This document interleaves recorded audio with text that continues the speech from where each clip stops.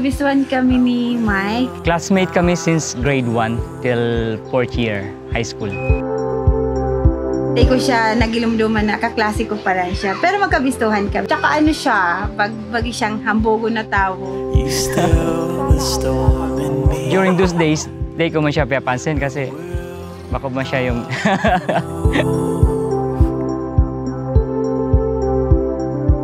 Nahiling ko siyang special sa kuya kang 4th year high school. Yun yung time na parang na-attract ako sa inya.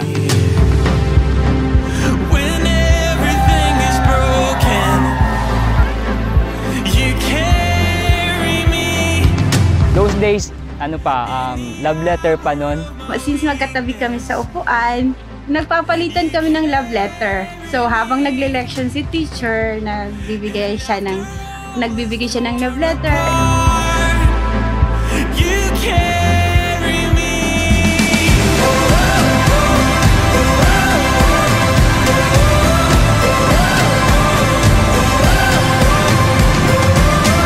Yung letter, yung surat, pigakahang ko sa notebook. Then pag hapon or banggina, gapunta siya sa mo. Then kunwari, masubri siya ng notebook or libro. Then andun yung love letter.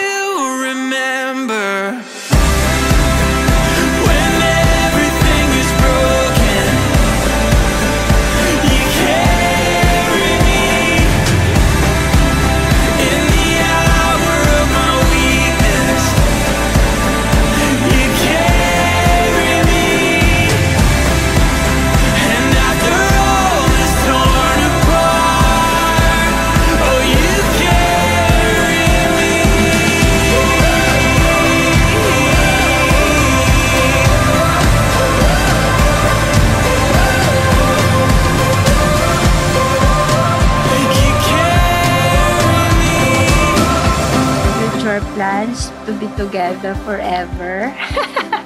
Yun naman talaga ang Hopefully, we can travel together with our child or children na ma-enjoy namin ang moment. We can create memories with our family.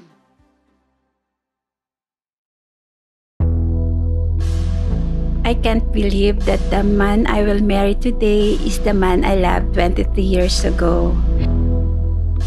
Plinano natin ang church wedding 3 years ago, ngunit ito'y non-siya dahil sa pandemic. But we keep the faith in spite of everything and we live up to Him everything.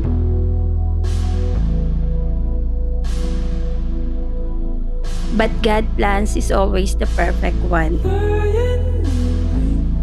And today, He keeps His promise and His perfect time. Everything will be in place. And God knows from the day we are born that we and I will destined to each other.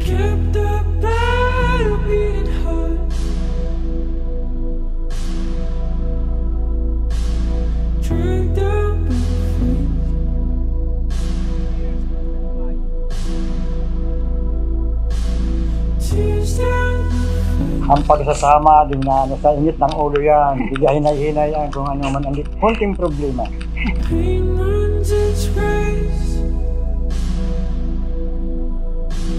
Rudilis, do you take Michael here present to be your lawful husband according to the rite of our Holy Mother, the Church? Yes, I do.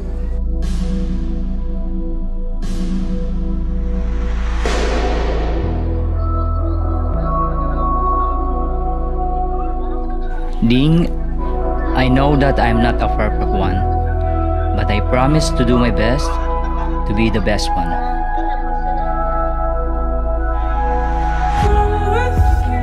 Thank you so much for your love and care for me, especially to those times that I'm in my darkest moment. To those days that I'm feeling weak, you're always there for me to cheer me up, to lift me up, and always feel that life doesn't enough in one situation.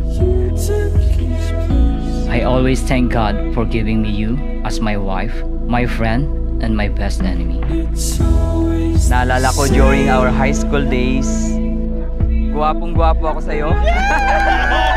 Ano all?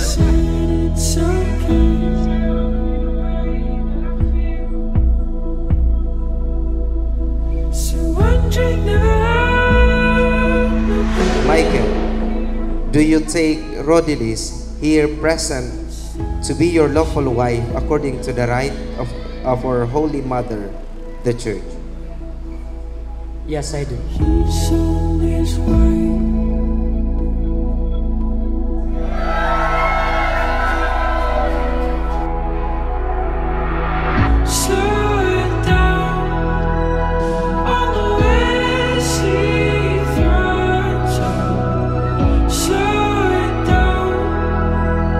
Oh, 20 years ng ibahan. So, dahil naman din natagaipuhan i-prove ang pagkaminuutan. Why sealing it with God?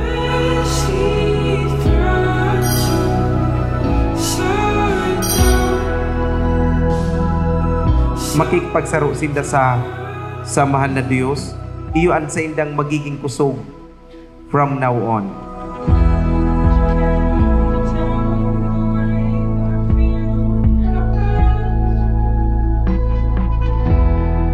We have a lot of plans in our life, but God's plan is always better than our plans.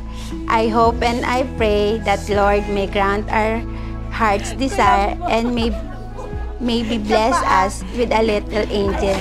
Thank you, and I love you.